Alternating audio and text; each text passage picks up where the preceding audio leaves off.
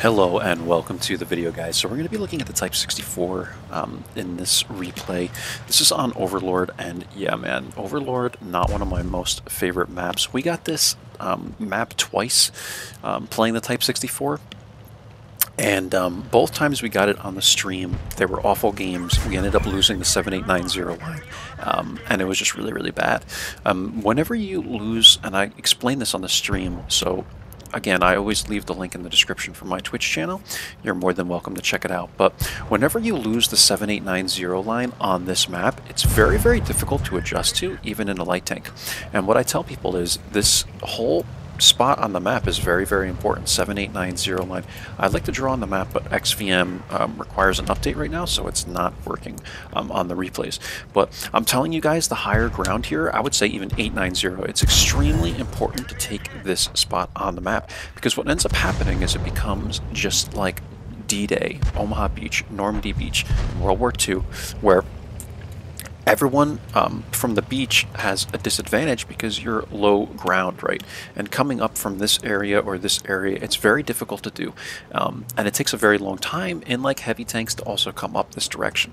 Now, if you're able to take the beach very quickly, you might have a chance.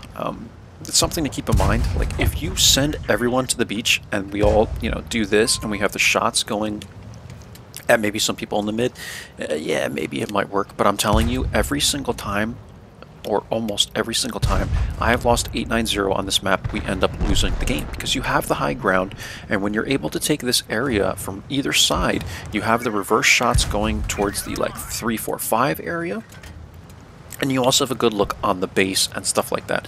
This is a really good vantage point to have for us if we were able to take it in A0 or so, because we have all the shots going this way. Then you can run down even the A line, and you're able to clean up people very easily here. And then you also have these corners, so you're able to poke up in these areas and you're able to wreck people, right? It's just the case. It's the way this map works. I'm telling you, you need to win 890. And in those two battles that I had on the stream, we ended up losing this area both times, and it just didn't work out right. I had bad games. I tried to make adjustments and run onto the beach and stuff, but it just wasn't working.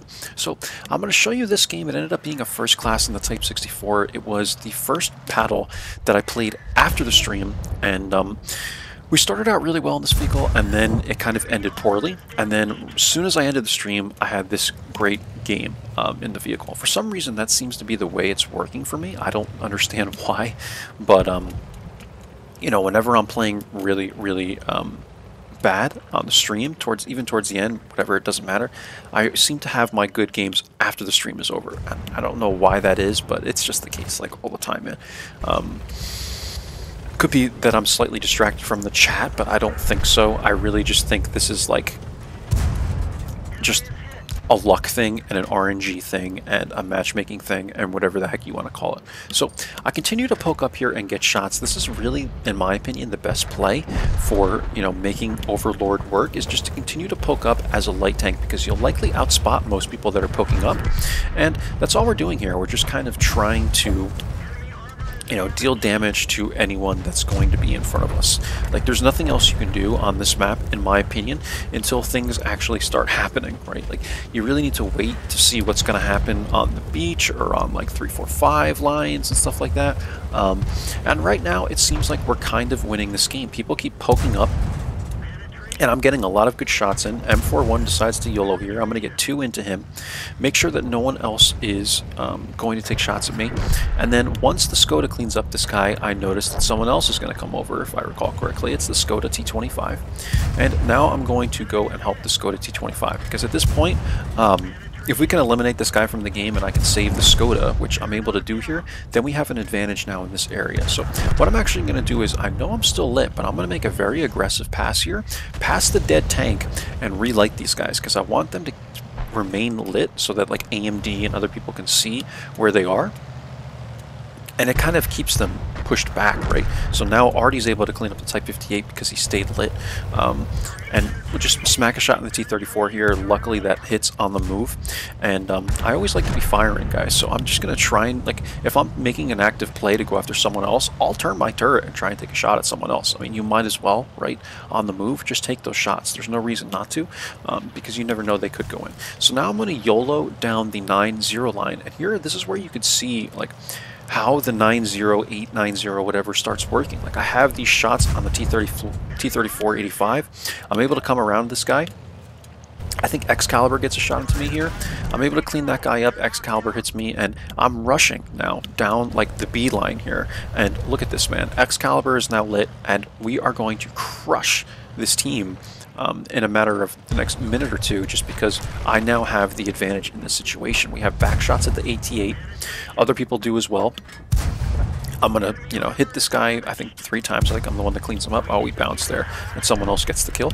But now I can move into the Excalibur. I can watch the AMD as well. I'm watching the Tiger. Tiger is eliminated. And here you go. Look how quickly this game has progressed because we won the 8-9-0. And I can't emphasize this enough, guys, on Overlord. You have to win 8-9-0. Trust me. It's just the way it works. You're going to want to win this portion of the map, and that's it, guys. Excalibur's not able to get another shot into me here. I'm going to turn and hit this guy while the Hellcat goes after the AMD. I believe this guy gets one more shot into me, but it's not really changing anything. And we're going to take one more shot at him, clean him up, and then we're going to go after the AMD. I only have APCRs left. I'm going to poke up here, try and get a shot into the FV. I think I rush it and miss, maybe. Let's see. Yeah, I do. But we get the spotting damage on it, and now AMD is just going to be chased. I'm waiting so I can jump off the cliff at the last moment here. And here we go, guys. He's cleaned up, and we're going to jump off the cliff, and I'm going to save this as my thumbnail. Let's go like that or something. Yeah, that's pretty funny, right? Let's just do that. Why not? Save that as our thumbnail. And here we go, guys. Here's my nice bounce here at the end. And beautiful. We landed, and gun is up, and it was a GG, guys, right? So again, 8-9-0 on Overlord. I think I've said this like 8 times now in this video, but very, very, very important, guys, and very vital to getting wins on this map. Let's take a look at the emplates. It was a first-class game. We did 2,178 damage, 945 assist, and here we were top by experience. It looks like top by damage as well, so a phenomenal game in the Type 64. It's very hard to get a mastery. We got 2 kills, by the way, in this vehicle because the expected values are very high. It's a premium, and it's just the way it is. So here's the final report. We did bank almost 7K on the credit reserve, and we actually made some coin. This is a premium, keep that in mind. We fired 26 shots, 22 hits, 21 pens, and we actually ran out of standard APs, I believe, if you saw there at the end. So you do have to be mindful of your ammo in this vehicle. Here at the bottom left of the screen, you can see my score in this vehicle. We were averaging 1,035 damage over 46 battles with a 74% win rate, guys. And again, I've yet to get the mastery on this vehicle. I run it with rations. I split the APs and APCRs. I do run a few HE shells just in case I encounter, I don't know, some kind of like arty or something like that. I can actually penetrate reliably with the HEs because there's not a lot of pen on these HEs, you know, on the light tank. But I run this thing with optics, low noise exhaust, and V-stab, and optics in the scouting slot. I think that's important to note. And yeah, we have good concealment on this thing. I think the view range is like 480, so the view range is actually very good. And this is what my crew is looking like. I might eventually switch one of these out for the Brothers in Arms, but we have recon concealment here, snapshot concealment, smooth ride concealment, situational awareness concealment, and then concealment intuition. We're about halfway on the Brothers in Arms, but you know that as you increase Brothers in Arms, like not just Brothers in Arms, but the higher up that this percentage goes, the more experience is required to get up that next percent, right? So it might take a while to get that, but yeah, that's it, guys. This tank is very powerful. So if you do have the gold or whatever, I would highly recommend that you get this vehicle. It's arguably the best tier 6, but I would say the 12T is also very good. Like, I'm pretty good in this vehicle as well. I have 962 damage averaged over 211 battles with 56% win rate. The only thing I hate about the 12T is the stupid elevation and gun depression issues, but other than that, it's a great tank. And we're currently also trying to mark these vehicles as well, the T-37 and the T-21. I like to think I can 3-mark the T-37 because I don't think that has very good expected values. We're going to do our best with these two vehicles, guys. That's it. I hope to catch you for the next one, guys. If you're not subscribed, do sub to the channel. We're getting a lot more subscribers, and you can follow the Twitch channel as well, but I'm trying to put out a good amount of content. You guys can expect to see multiple videos a week here. Usually it's going to be on light tanks, but again, sub if you aren't subbed, guys. It really helps me out. Like the video, comment, because it helps the YouTube algorithm to recommend these videos to more people, and I really just make these videos to help others out. You know, I'm not paid for this, so I would really appreciate it if you can help me out, guys. That's it. I'll catch you for the next one. Bye-bye now.